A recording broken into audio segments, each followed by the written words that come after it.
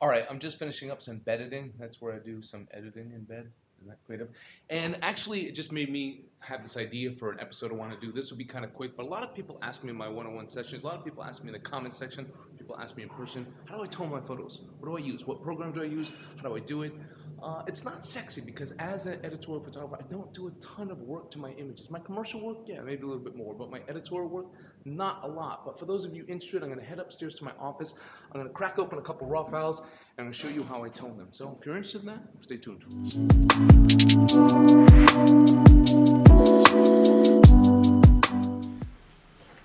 All right, guys, I'm in my office here. Let me get adjusted here. I've got these like new Rode boom arms I use for my mic, and I thought I should use it for my camera too. So I've been using it for my camera to get this set up.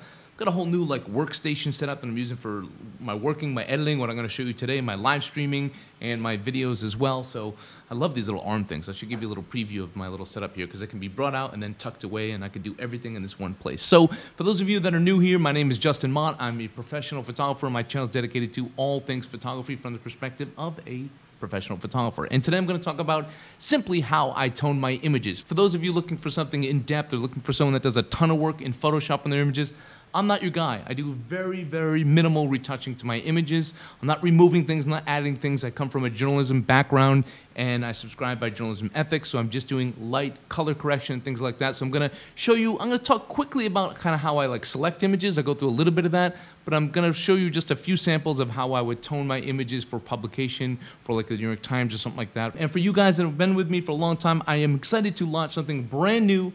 I've got my new membership program on my YouTube channel, so don't worry, my regular content is still gonna be available for free. I'm still gonna have weekly content, but my membership program is for those of you out there that are looking for something a little bit more in-depth, a little bit more insight into my life as a photographer, but more importantly, more exclusive content. So I'm gonna have weekly live streams where I'll go into things like this. I'll be giving photography tips. Again, a whole bunch of brand new content, exclusive content for the members. I'll also have comment priority, meaning your comments will be put to the top, your comments will be answered first, and you'll also get access to my monthly assignment / photo contest where I'll have annual prizes. So all that is available for $4.99. If you're not interested in that, you don't want that extra content, that's fine. I'm still going to be here for you guys. Still love you guys. Still appreciate all of your comments, all of you guys subscribing, all of you watching my head talk about photography. So you can book that by just going to the link in the description box or just go to my homepage and hit join. Okay, enough about that. Let's get into Lightroom. Let's get into how I tone my images. So this assignment here, let me switch over here. I've got my little presentation mode here. Okay, so this assignment here I shot many, many years ago for Canon. Actually, that's the great thing about this program here. This is program called PhotoMechanic. It's a great program for like batch editing, batch resizing your images, adding a watermark. I use it mainly just to filter my images, to tag my images. So if I come back with like 500 images from a shoot, this is the program I go to first, and I just kind of tag all the images. I have a color-coded system, so red might be like my first selects, and then yellow might be like my final selects, and then I import my final selects into Lightroom. So here I've kind of narrowed it down a bit here with my red images. You can see the larger take here. If I just click off yellow, you can see, or if I click off all colors here, this is the larger take here. So let's say there's 1,200 images over the course of a few days. I shot this with Canon. We were trying out the Canon. This was many years ago when I was doing my TV show with Canon, sponsored by Canon. I did a lot of extra content on the side with them. We did like basically an overnight train trip in Thailand from Bangkok to Chiang Mai.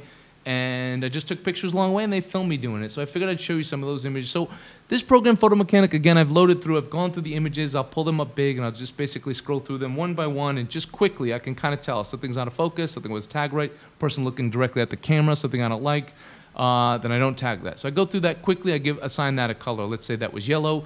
Then I take all the yellows, I do a filter, I say, let's bring up the yellow shots, and then I would do that here.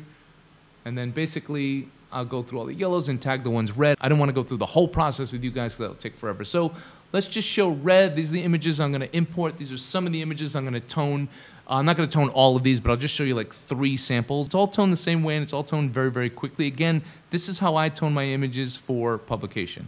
This is not how I would do it for commercial work where you got to remove things. Okay, but here I found this guy interesting. Here he is, a guy in the Navy. He's got that pristine white uniform walking through sort of this grimy Bangkok train station, and I just found that very interesting. And I'm not shy, so I followed him around a little bit with my camera.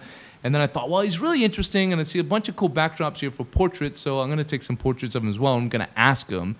And, you know, that's the difference often with photographers. Like, they get good shots and don't get good shots. It's like, you just got to ask sometimes, and you can't be shy. And I was shy in the beginning, but I just had to force myself not to be shy, because in my line of work, in editorial photography, or if you're a photojournalist, you can't be shy. You've got to ask, you've got to push. So, you know, here he was very nice. He agreed and let me take some portraits of him. So before I approach someone for a portrait, what I'll do is I'll look around a little bit for a background that I find interesting. So that way I don't like ask them and then I'm fumbling around and wasting their time and getting nervous and then not getting a good shot. I'll pick something first. And here I saw a great spot over here, so I picked this spot. And I just went through a progression of different portraits here, you know, full body, half body, and then I also... I was looking for different backdrops. Didn't have time to take them here, but that was a nice little backdrop. I'm kind of like scouting sometimes. It'd be interesting to know which one you guys think is better, this one or this one. I kind of like the full body because it shows a little more. I like to do portraits a little bit wider, environmental portraits. So, you know, just to show you the progression of how I see things. Like I saw him walking here, didn't like that shot, and then I sort of swung behind him and followed him walking around. I liked him walking away from the camera, but then I thought he was interesting. I wanted to do a portrait as well. Just to show you some other progressions as well, I saw this nice little light here, and you know, I'm looking for backdrops to sort of sit on. I like the texture here. I like the texture here. And then I kind of sat on this backdrop, the light and the texture, and I like the light hitting this person. I just didn't find them that interesting. But once I found that light that I liked, I just kind of sat on it and waited. And it's funny to see, like, I wanted someone interesting to go through. I thought, oh, this guy kind of passed through. Like, from a composition standpoint, this was nice, but no offense to him. If he's watching, he just wasn't that interesting for me. Then, you know, I didn't miss, but he didn't find him that interesting, and I missed it. Then I had the cowboy hat guy, which I really liked. He would have been perfect, but I think these people kind of ruined it. And I was a little bit out of place because I was shooting something else over here. I just thought it'd be kind of fun to show you that little progression here. Then, you know, kids looking out the window might be a little bit cliche. So I didn't really like this. I didn't really choose this, but it was a little moment. And the second the kids notice me, I'm usually out, or I try to look away and then come back if I think it's worth it. But these kids, they were cute and everything. I just don't like pictures of kids looking at my camera. I just find that very cliche, and it's something I try to avoid in my work. And I look for little details, like I like this guy's ring just kind of popping out of his seat. And I'm looking for other little things, like this person, this monk here. Found this shot interesting. It looks like he's shirtless, but he's not. He has just a robe on. But I found him interesting with his hat. It was so hot. This person reading the paper there. And so anyway, once I got this down a little bit, I might look a little bit closer and then kind of pick what I'm going to send to my editor. But just for today's purpose, I'm just going to pick a couple of these shots out. I'll pick the monk shot here. I kind of like him with all of his luggage here, the light hitting him, even though it was a little dark. So we've got him. We've got the sailor. I'll give you the shot of the sailor. I'll give you the two options here. And then, let's see, I'll pick one more, sort of the monk here. So I'm going to load these into Lightroom. All right, so I'm just going to show you a couple of the images here just because I'm going to tone them all pretty much the same way. So I've just selected a few images here just to go through. So I go into Develop. Let's take this image here. I was sitting on this light. Once they recognize me, I'll back away because they're just not going to stop looking at my camera. And if it's worth it, I kind of like go back and I try to get some sneaky shots. But in this case, I like the light, I like the color. So what I would do here is simply first, I'm going to bring up the exposure a tiny bit overall across without blowing out those highlights. I don't pay attention a lot to histogram. I'm not a technical toner. I just kind of go off a feel, I go off a look. I bring up the shadows a bit. This is where I'm going to do my contrast here. I'm going to bring down those highlights right there that you see here. Bring those down a tiny bit. I'm going to bring kind of crush the blacks a little bit there. Bring them down. Sounds racist. I don't obviously mean it that way. And then I'm going to take the clarity here, and I usually slide that up to about 20. I just like the way that clarity gives that pop to the image. Not a ton. You can easily go overboard with the clarity. You can see here, and it becomes like really HDR and just like too structured. So I usually take it between like 10 and 20, right about there. And then I've been into this like sort of desaturated look for a while now, so I take the saturation down a little bit. Just personal preference. I usually keep it under 10, like around 10. And that's it. I mean, you can just see the before and after. It's not a huge difference. I know a lot of you out there are like, what, that's it? Yeah, it's not a ton. I'm not doing a ton. It's been like, if I do it fast, like full speed, I mean, that was kind of fast, but I do it like normal speed, then it takes me like 10 seconds to do each image. And, you know, I might submit like 50 images to my editor. Again, all my editorial work and all my personal work is basically done this way. It's different from my commercial work, and that's kind of it. If I still think the highlights a little much, I might bring that down. But that's it. I want my image to speak for itself on its own. If you're trying to make up for an image in post-production, doing a ton of work, you haven't done a good job, I think. And I see people do it a lot. They're trying to like, they take a bad image and they just try to like turn it into black and white, or just like selective tone or just like oversaturate and things like that. Again, I just don't believe in that. I believe in a less is more strategy, and that's probably because of my background in photojournalism. So let's move on to one of these other images here. Let's take this image, which was underexposed on purpose. I wanted to get the light nicely on him. I don't love this guy in the background. I wish he wasn't there, but he is. But I like the little moment, the guy's sleeping here, so I don't want to lose that because I've kind of lost that. So I'm going to try to bring that back here. So again, same thing. I'm going to bring up my base exposure a little bit as far as I can before I start losing the quality of the image, before it starts like falling apart, but it hasn't yet. Then I'm going to take those highlights down. I still don't like all the details back there, but I don't like to do selective toning. I'm not doing a ton of dodging and burning. I want it to look real. It needs to be real. You know, I need to keep it real. For those of you that want to know more about that, you can watch my full episode, like why I like to keep things real. You can watch my whole Steve McCurry scandal rant. I know it's like way past due, but I did that rant. I'll put the link to the episode here.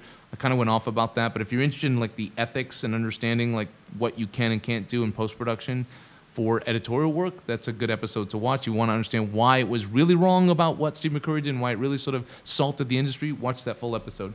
So again, here I'm going to take in the clarity up a tiny bit there, keep it under 20 just to add a little bit of that like detail in the skin. Maybe bring the highlights down a little bit and your attention goes there. And here is the before and after here.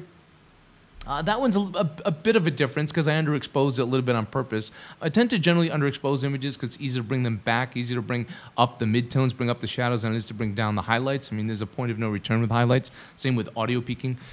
So yeah, that's it. I mean, that one you can see a bigger difference there, but that's all I'm doing. Again, not removing anything, not adding anything. I'm just bringing up the color just a tiny bit, and I shot this purposely knowing I was going to do that. So here's that portrait here, guys. I'll sort of end with a couple of these shots.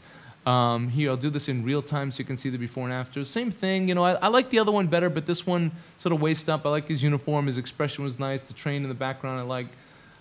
But again, I'll bring that base exposure up a little bit. You can see it's already slightly hot there on the face, so I don't want to bring up that exposure too much, if any. I'm going to bring down the highlights so we don't burn off his face there. We look pretty clean on his face. I'm not doing like anything to the face, smooth toning or anything like that.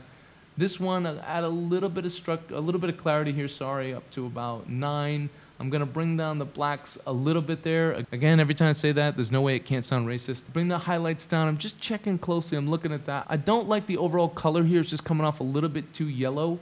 So I'm going to bring that down a little bit to the blue, a tiny bit. Not too much. You see, you can go crazy with it, but right about there looks good to me. Again, the saturation thing, personal preference, probably take that down to -5. A little bit there, it's still a little bit too blue, sorry, bring that up a tiny bit. That seems about right to me. I like a little more contrast, I'm gonna bring that black down a bit, and that's it. I mean, that's a significant difference. I didn't like the overall color, the way it came out. White balance really just registered as like very, very yellow because a lot of different lights going on there. So that's the before and after. This shot, what I do for images too, you guys, is basically I just use previous for if it's the same sort of setup, same lighting, but I like this image better. I'll just pull this up big, and what I do if I like the toning on the last one, just to save myself time, I know a lot of you guys know this, I just use previous, and then I'll just get it to the right color that I want, and then I just make tweaks accordingly.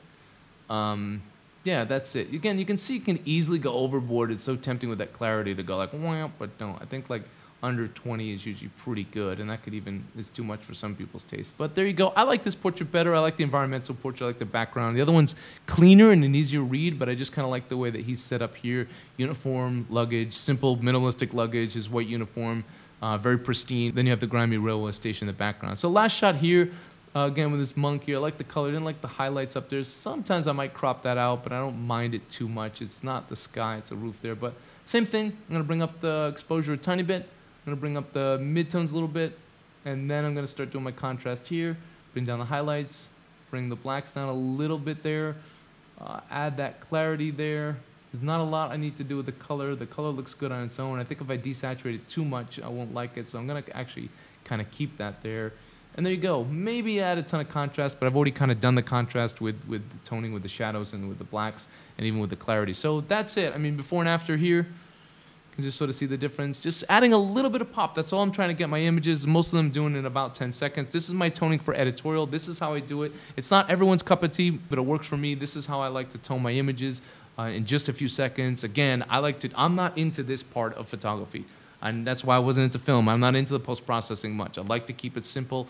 I like to do my work, do my best work, out there with the camera, not here in the computer. But obviously, tweaking it a little bit is okay. But I would say this is probably like, yeah, 5 to 10% of my image is done in post-production. And I think that's a good sort of ratio for me. That's what I'm okay with. What you want to do is up to you. And it also depends on what industry you're in and that kind of stuff. But that's just how I do it for those of you that are curious. Okay, guys, that's it for today. And this is by no means like the way everyone should do it. I am more on the minimalistic end of doing things, again, because I come from a background as a journalist. And this is just the toning that I do for my personal work and my journalism work.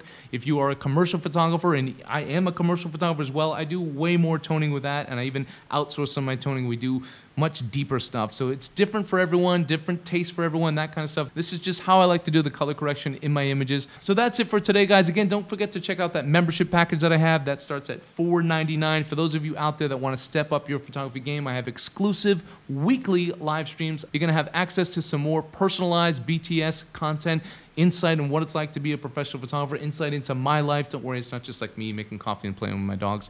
Might be a little bit of that. Might be me riding my bike. But no, it'll be like photography related. You also get priority in the comments. You'll also get access to my monthly assignment / photo contest with a grand prize at the end of the year. So that's worth it on its own to check that out. And don't worry if you don't, it's okay. I'll still have all my free content weekly and things like that. So totally up to you, but it's a great way to support the channel. And you can join the membership program by just going to my YouTube homepage and clicking join, and you can pay everything there, or you can go to the link in the description box below. Again, guys, thank you for tuning in. Don't forget to like, share, and subscribe. That's a little stream deck thing I've got there. I hope that worked.